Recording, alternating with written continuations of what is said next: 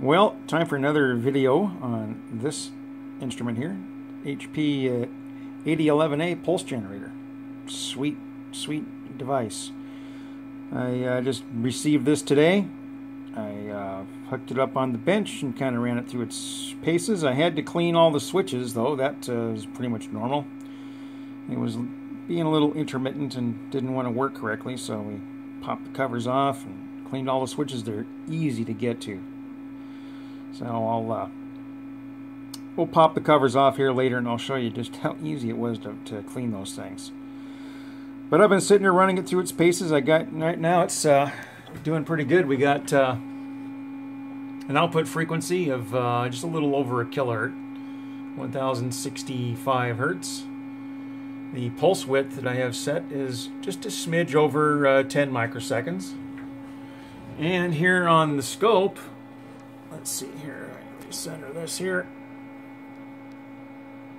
I'm using the X wide or the X delay function, and this one here that I'm moving is 10 microseconds across. Awesome. So let's take a look inside.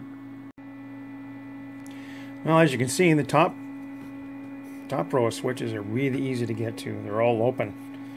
So it was really easy to clean those. The potentiometers, on the other hand, those are all sealed, but you know, you'd work them back and forth a few times and they clean right up.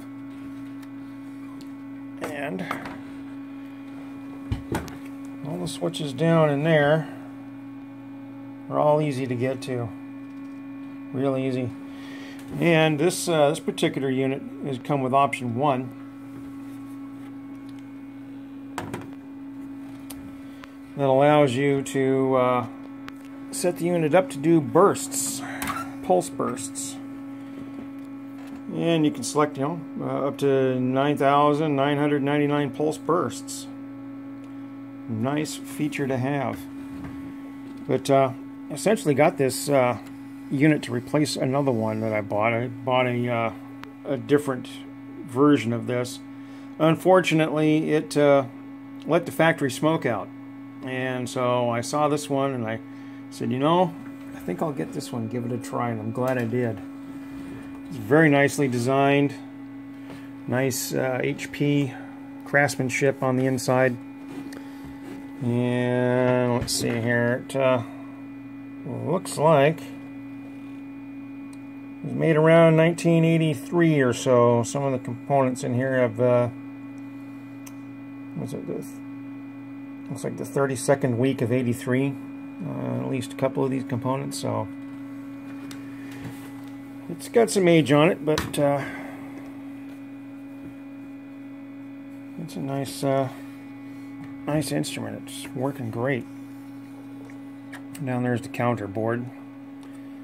But yeah, classic HP construction. No expense spared in these things. That's why these things were worth so much money. When you look these things up in the catalog and you go, who in God's earth is going to pay that much for something like that? Well, now you know why. Another nice view from the bottom there. Good sized power transformer.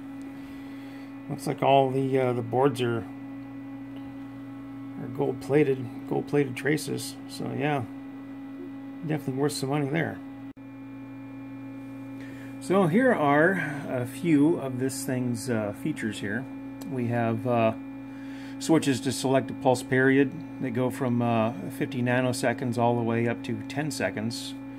And there's selectable ranges here that could be controlled by this potentiometer here. Same thing with the pulse width. It's variable from 25 nanoseconds all the way up to 100 milliseconds. You can also select a square wave. You have your amplitude controls here. This switch here controls 250 millivolts to 1 volt. This one goes from 1 volt to 4 volts and 4 volts to 16 volts. We also have this really cool function down here. This is option 1. This is the burst pulse counter. Allows you to do bursts up to 9,999 pulses. Very handy. And then over here we have the typical output selection switches here, you know, positive going, symmetrical, negative going, etc. We have an internal 50 ohm load for this voltage selection here. And we also got a single pulse output, so you can pulse one pulse at a time.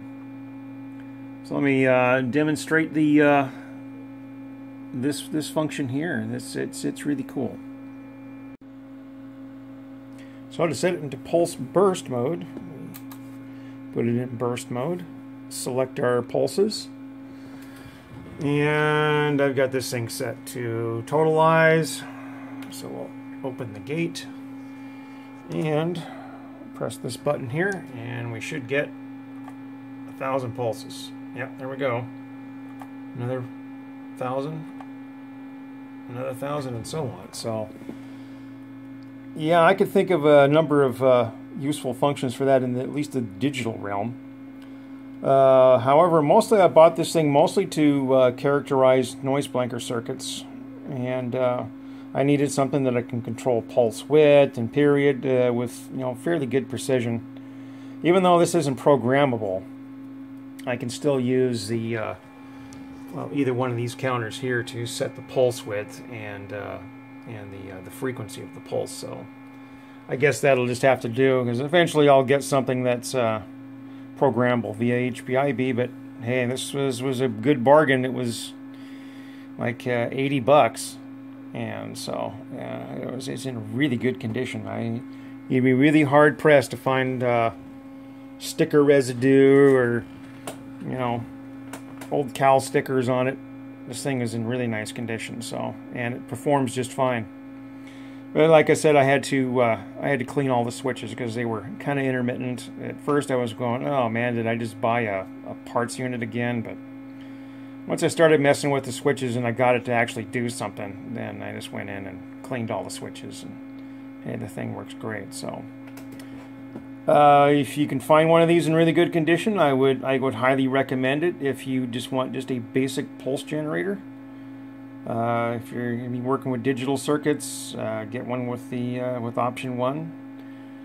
And so anyway, well, then I got my little celebration drink over there, since this thing worked just fine after a little cleaning.